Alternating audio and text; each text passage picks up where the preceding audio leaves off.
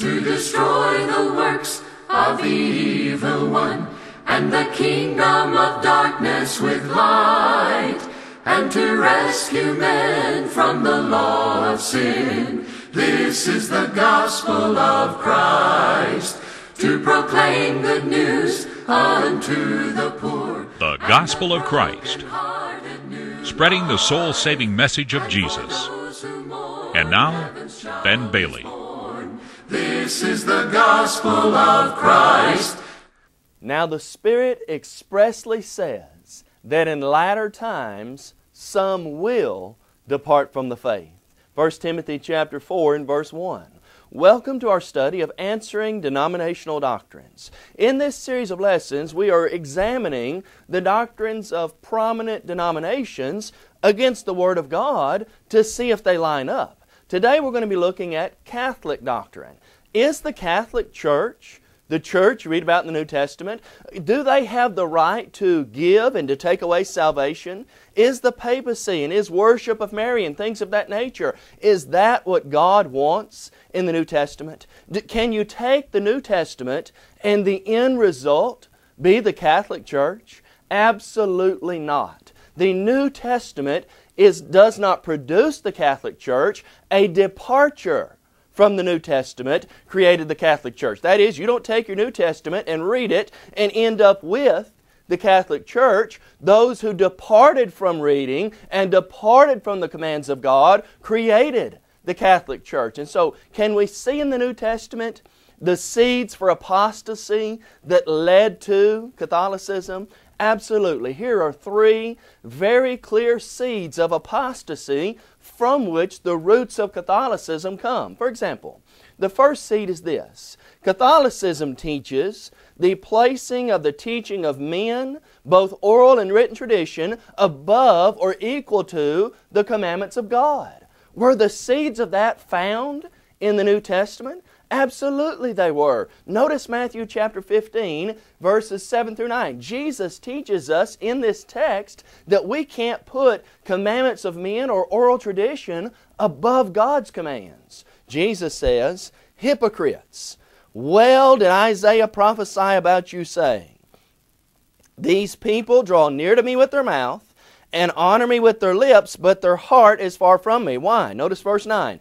"In vain they worship me," notice this, "teaching as doctrine the commandments of men." Now we're going to notice it a little bit later, but Catholicism exalts oral tradition, exalts the writings and edicts of the popes and the Word of God, and they pretty much put all of them on a level plane. And so here you've got some of the initial seeds. The Pharisees were following commandments of men, tradition of men, not God, and as a result, Jesus condemned them as hypocrites. Catholicism does the same today. A second seed, the forbidding of people to marry and eating of certain foods, forbidding to eat certain foods, was started in the first century.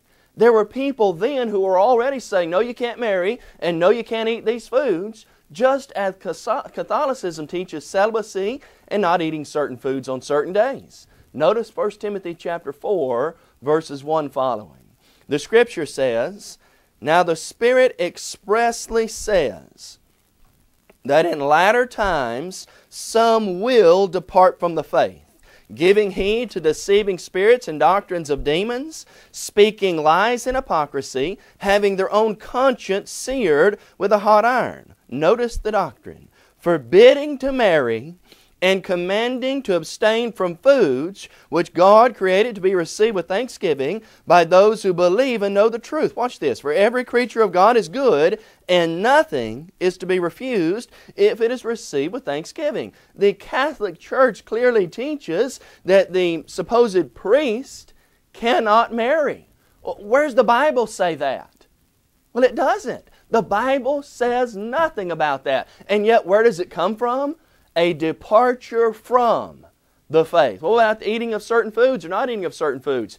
No, the Bible doesn't say that either. Every creature of God is good and nothing is to be refused. How did those doctrines come about? They were the seeds of error that were already being taught in the New Testament, which led to a departure from the faith known as Catholicism. A third seed, found in 3 John 9 through 11, John wrote to the church there, but Diotrephes, who loves to have the preeminence, would not receive them. What was the seed there? Here you see the initial seeds of the papacy beginning. One head elder, one man who wants the power and the authority. Ignatius of Antioch, around 100 to 150 AD, he made the first distinction between the bishops and the elders. But here you've already got Diotrephes wanting that power, wanting that preeminence, which ultimately led to one man, the Pope, being head, supposedly, of God's church today. And so, what do we initially learn about Catholic doctrine? It is not the product of the New Testament. It is a departure from the New Testament. Now, as we think about Catholicism, another error of it is their faulty view of Scripture. Concerning Scripture, Catholic writer John O'Brien, in the book The Faith of Millions, The Sunday Visitor, which is kind of a guide for lay Catholics, says this: "From all of which it must be abundantly clear that the Bible alone, listen, is not a safe and competent guide, because it is not now and has never been accessible to all, because it is not clear and intelligible to all, and because it does not contain all the truths of the Christian religion." Can you believe such a brazen statement as that? The Bible alone is not a safe and competent guide. The Bible is not now clear, accessible, intelligible, and it never has been. It doesn't contain all truth. I want you to stop and think about this. Why would Catholicism want you to think the Bible is not all truth, it's not intelligible, it's not clear, and you don't have it all? Here's why: because if people start reading the Bible for themselves, understand that they can know it and understand it, and start doing what it says, that would get rid of, eradicate Catholicism around the world. They don't want people to study it because the studying of God's Word does not align with practices of Catholicism. Now, be sure, the Bible says, here's the big problem. Catholicism said Bible is not our only guide. The Bible says it is. Colossians 3:17 says, "Whatever you do in word or deed, do all in the name of the Lord Jesus, giving thanks to God the Father through Him." Must I do everything by God's authority? Absolutely. Well, where do I find that?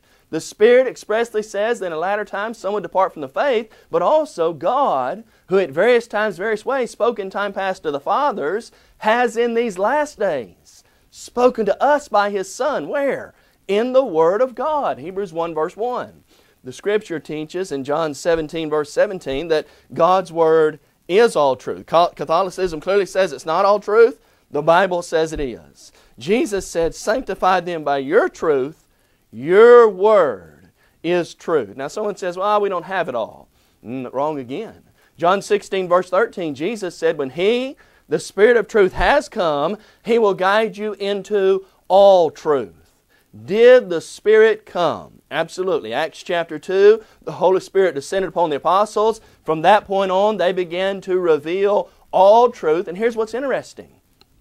Close of the New Testament, the Bible says we now have all truth. We are to contend earnestly for the faith, listen, which was once for all delivered to the saints. The Bible is our only authority. The Bible is what we follow. We do have it all today, and here's what's interesting. The Bible says you can read it and understand it. I want you to notice Ephesians 3 verse 4, very simple statement, but I want you to see these words. Notice this. The Scripture says, "By which, when you read, you may understand my knowledge in the mystery of Christ." Now, let's combine that idea with 2 Peter 1:3. "As God's divine power has given to us all things that pertain to life and godliness through the knowledge of Him who called us by glory and virtue." What do these two verses side by side tell us? When you read it, you can understand it, and it is everything you need to get to heaven and be right with God. And so the Bible is our only guide. I don't need the edicts of church fathers. I don't need the ideas of the popes. I don't need the commandments of them. I need the Word of God alone, and it can save me. Listen carefully. Any religious group that tells you this book isn't enough isn't from God. because God says the exact opposite. Another doctrine of Catholicism that we want to answer is that they say the Catholic Church. Catholicism teaches the Catholic Church is also a source for authority. Again, in his book, The Faith of Millions, O'Brien illustrates this point when he says, the simple fact is that the Bible, like all dead letters, calls for a living interpreter. Just as the Supreme Court is the authorized living interpreter of the Constitution, so the Catholic Church is the living, authoritative interpreter of the Bible. Now here's what I want to ask you first. Where does Scripture say the Catholic Church is the living, authoritative interpreter of the Bible? You can read from Genesis to Revelation and you'll never find that. Why would somebody say that? Because if I read passages like Matthew 23:9, where Jesus clearly said, in the sense of religious leaders, call no man father. And I say, now wait a minute. My Bible says call no man father, and the Catholic Church calls their priest father. How do I combine those two ideas? Well, you need to go to the priest, and you need to let Father so-and-so tell you why what you're reading doesn't line up with Catholic doctrine, and since we are the authoritative interpreter, you need to listen to us. It is a very deceptive and very damning idea to say, very condemning idea to say, you can't understand the Bible. We've got to tell you what it says. Again, that smacks in the face of what Scripture says. Ephesians 5:17 says, do not be ignorant, but understand what the will of the Lord is. I have a personal obligation to understand God's will. Jesus said, you shall know the truth, and the truth shall make you free. Jesus didn't say, these things are hard, you probably can't understand it, the Catholic Church is your authoritative interpreter, they'll make you free. No, Jesus said the truth will make you free. And remember, I want us to see Ephesians 3 verse 4 again. Do not buy into the idea that you can't read and understand your Bible. Look at it again. Ephesians 3 verse 4 says this, by which, when you read, you may understand my knowledge in the mystery of Christ. Paul clearly taught, God clearly taught, a man could read and understand the things that Christ has brought to us. And so the Catholic Church is not the living authoritative interpreter. The Bible is its own best interpreter. We need to ask, what do the Scriptures say? Jeremiah 37:17. We need to ask, is there any word from the Lord? Romans 4 verse 3. And when we search the Scriptures daily, as Acts 17:11 says, we can know God's will. Another error of Catholicism is that the Pope has authority on all religious matters. Here's what Catholics believe. When the Pope, in his official capacity, proclaims a doctrine of faith or morals binding on the whole church, he is preserved from error. When he says something about morals or doctrine, he's preserved from error. Again, where does the Bible teach that? Number one, where is the authority for having a pope to begin with? You read in Acts chapter 14, Acts chapter 20, and there were a plurality of elders in every city. The only time you see a man trying to act like the Pope, 2nd or 3rd John 9, God condemned it. And so there's no authority for a papacy. There's no authority to call any man father, Matthew 23:9, and no man is perfect. Romans 3:23, the Bible says, all have sinned and fallen short of the glory of God. The main answer to this doctrine is the Bible's absolute silence on the subject. Here's what I ask you today. As we've already seen, the Bible is our only guide, and it has all truth. Where does the Bible say the Pope is free from error, that there is a Pope, first of all, and that he is free from error when he speaks on doctrines or morals? Well, you say, I've read my Bible and it doesn't say that. That's exactly the point. God tells us that we're not perfect, but His will is perfect, and we must follow that. Another doctrine of Catholicism that is not in accord with the Scripture is the idea of penance. Let me explain to you what that is from their own writing. Catholics believe that the Church has power to forgive all sins. This forgiveness of sins is a true sacrament or idea instituted by Christ. It's different from baptism, particularly on its account of judicial form. That is, they can make decisions. Sins are forgiven only By the sacrament of penance, sins are forgiven by absolution, a total forgiveness, which can only be given by an authorized priest. It is a real judicial pardon. Now listen, the church has the power to reserve certain cases. Friend, listen carefully this morning or today. God is the only one who forgives sins. You never see in the Bible where anyone has the power to forgive sin, ultimately forgive sin, outside of God. Yes, I may sin against others, and as I do what the Bible says in line with the will of God, they're bound to forgive me also, but God is the one, when I sin, God's the one who forgives that. And nowhere in the Scripture do you see anything about the church having the power to reserve, listen to that, reserve certain cases. What's that mean? Even if I'm penitent, even if I do the right thing, I still may not be forgiven. You see, the idea of penance came about in history when there was a need to gather money. You may remember the old saying, as the coin in the coffer rings, the soul from purgatory flings. That's often been an idea of how it was associated with money. The more you can give, the more penance you can get. Oh, you can get penance, but it's going to cost you. It was often about greed and about raising money and about using emotionalism and things of that nature to cause people to do what they do. And so understand, it's God who forgives sins, not the Catholic Church. Acts 2 verse 38, Jesus said, repent and be baptized for the remission of sins. 1 John 1 verse 9, if we confess our sins, He, who? God, is faithful and just to, or is faithful to give us all our sins and to cleanse us from all iniquity. God is the source of the forgiveness of sins, and nowhere again do you read about Catholic doctrine of penance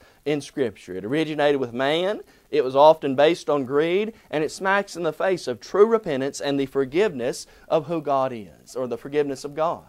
Now, another doctrine that I want us to think about regarding Catholicism is that they would teach that the biblical mode of baptism is sprinkling, or that sprinkling is an acceptable mode. If you want to be baptized in the Catholic Church, likely as a child, your child would have a little water sprinkled on his head. Is that what the Bible says? Is sprinkling a biblical mode? Absolutely not. Sprinkling is not a biblical mode of correctly being baptized. Someone being immersed is the biblical mode. Now, let me illustrate that. Mark chapter 1, verses 9 through 11, Jesus here is going to be baptized. He comes to John to be baptized, and the Bible says, and coming up out of the water, the Spirit descended upon him like a dove. Now, here's the question. To come up out of water, what must you first do? Go down into water. How was Jesus baptized? What mode did He use? It's clear Jesus was immersed. Acts chapter 8 verse 36 following. Here's Philip and the Ethiopian eunuch. He's already made the confession. Jesus is the Christ, the Son of the living God. They stop the chariot. They both get down out of it. They go down into the water. He baptizes him and they come up out of the water. Another clear picture of someone being immersed. Think about the way John the Immerser did it. John 3 verse 23, John was baptizing in Aenon near Salim. Why? Because there was much water there. Now, I want you to stop and think about that. How much water does it take to sprinkle? It doesn't take much. How much water does it take to pour on someone's head? Again, not much water. A cup or two would take care of that, a few drops even. How much water does it take for full body immersion? Much water. Final illustration from Romans chapter 6, verses 1 through 4. Paul is dealing with the idea of baptism. And he says there that baptism is a burial. Think about the last time you've been to a funeral. They take the body. They dig a hole in the ground. It's covered on the bottom. It's covered on every side. Then they place the body all the way in the ground and they cover it completely. It is completely engulfed in the ground. That's the illustration, the manner in which God chose to describe baptism is a burial. And someone says, well, what if children sin? Isaiah 7:14 teaches us there's a time in which before you learn to choose the evil or to refuse the evil and choose the good. There's that age of accountability wherein we're innocent, We're created in the image of God, and we've got to reach a point where we come to know what sin is. In fact, here's how you can know for sure that sprinkling of babies is not a biblical mode. Does the Bible teach I've got to believe in Jesus? Absolutely. John 8:24, Jesus said, unless you believe that I'm He, you will surely die in your sins. And so a baby's got to believe. How many babies have that mental faculty to believe? Jesus said you have to. The Bible teaches you've got to make the good confession. Romans 10 verse 10, with the heart one believes unto righteousness, and with the mouth confession is made unto salvation. How many babies can say the words that the Ethiopian eunuch said in Acts 8 verse 37 following? Well, they can't speak yet. And on you could go. They can't repent, all those things. And so they're not candidates, nor are they in need of obeying the gospel, because they're in a safe state until they reach that age of accountability.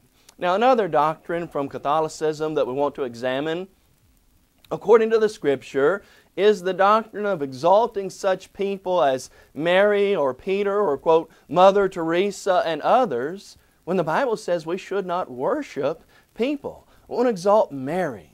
I want to exalt Peter. I want to have these statues. And Mother Teresa, oh, she was such a godly person, people say. Should we make statues of those people? Should we exalt them? Should we pray to them? What does the Bible say about that? Jesus made it clear. Matthew 4 verse 10, you shall serve the Lord your God only. You shall worship Him only. Revelation 19 verse 10, John is in such a state of awe by the message he's heard of victory that he falls down at the feet of the angel of worship. The angel says, do not do that. Worship God. And so we don't worship anyone except God. We don't worship angels. And think about Acts 10 verse 26. Peter, a prominent Jewish man who's been converted to Christianity, is taking the gospel to Cornelius in his house, a Gentile. Cornelius is so thankful for him coming that he falls down before him to worship. And what did Peter say? Peter didn't say, kiss my ring, see my funny hat. That's not what he said. Peter said, stand up. I myself am also a man. Now, the papacy is supposedly the lineage of Peter. Peter did not accept worship. Peter didn't have people fall down in front of him and kiss his ring and things of that nature. Such is not found in the Scripture. And so we cannot worship other people. We cannot worship angels. We need to only worship God. Matthew 4 and verse 10. And then we have the idea as well of the Catholic hierarchy of clergy and laity, which is not at all found in the Scripture. Where does it say that you've got this clergy laity system? And by that we mean you've got a pope, papacy, you've got an archdiocese, an archbishop, you've got a bishop, you've got a father. Where does all that, where do you find that in the Bible? And where is there a big you and a little me in the Bible? There is none of that. In fact, here's one of the clearest ideas from Scripture about the errors of Catholicism. Catholics are taught to call the priest Father. Father so-and-so, I ask you to forgive my sins today. That's the way they think. Is that biblical? Absolutely not. Look at what Jesus said in Matthew 23:9. Jesus said, call no man Father. Now, in the sense of giving men titles, looking up to them as religious leaders, what did Jesus say? Here's a clear distinction. Catholic Church says we call our priest Father. What did Jesus say? Call no man Father. Here's what it comes down to today, friend. Are you going to do what the Catholic Church says, or are you going to do what Jesus says? The two are diametrically opposed to each other. You can't say I'm following Jesus and be a part of the Catholic Church. It is not the church you read about in the New Testament. Philippians 1 verse 1, you've got the saints, the deacons, and the bishops who are in Philippi. Elders are the spiritual overseers, the leaders. They're the shepherds, Acts 20 verse 28. Deacons are special servants appointed by God, found in 1 Timothy chapter 3. And all men stand on level ground at the foot of the cross. I need the blood of Jesus Christ as much as the next person does. There's no big me and little you. We all are equal in God's sight. Romans 12 verses 3 and 4 tells us we're not to think more highly of ourselves than we ought to. Even elders shouldn't do that. 1 Peter 5, they don't lead as dictators or lords, but as helping those who are in need of God's mercy and God's grace. And so when we look at the Bible, what do we see? Catholicism does not line up with the Word of God. Let me be as plain and as clear as we know how to be. You cannot follow Catholic doctrine and get to heaven. And someone says, well, you're judging me. No, I'm not. John 7:24, Jesus said we're to judge with a righteous judgment. We're not judging you. God has already said what the truth is. God has already made the judgment, and He has said, don't exalt the tradition of men. Call no man father. He's clearly taught the Bible as our own authority. We've got to be immersed in water for the forgiveness of sins. We're not to worship other people. If God has clearly taught these things, and these things are in diametrical opposition to, they're diametrically opposed to the teaching of Catholicism, how can one say, I'm a member of the Catholic Church, I belong to the church you read about in the New Testament? No, such is not the case. It is not a product of. It is a departure from the faith. Now, the good news is this. You can become a member of the New Testament church. You can become a part of the Church of Christ. Jesus said, I'll build my church. The church of the Lord Jesus Christ is the one you read about in the Bible, and you can become a member of that today. Are you a part of that one church? Ephesians 4 verse 4. How do you become a part of the church? Well, let's think about it. What did they do in the New Testament to become Christians and Christians only?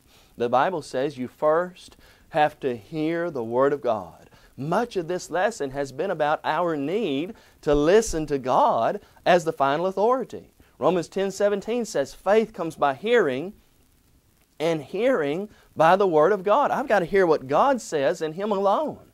Then I must believe in Jesus. It was Jesus who said, unless you believe that I am He, you will surely die in your sins. John 8:24. Having believed, you must be willing to repent. Jesus said, unless you repent, you'll all likewise perish. I've got to make the good confession, Matthew 10, verse 32 and 33, and I've got to be immersed in water for the forgiveness of sins. Jesus said, he that believes and is baptized will be saved. Friend, don't get caught up in Catholicism. It's popular. A lot of people buy into it, but it is not what you read about in the New Testament. If you've been a part of it, we're begging you, come out of that today, become a New Testament Christian. Won't you obey the gospel of Christ?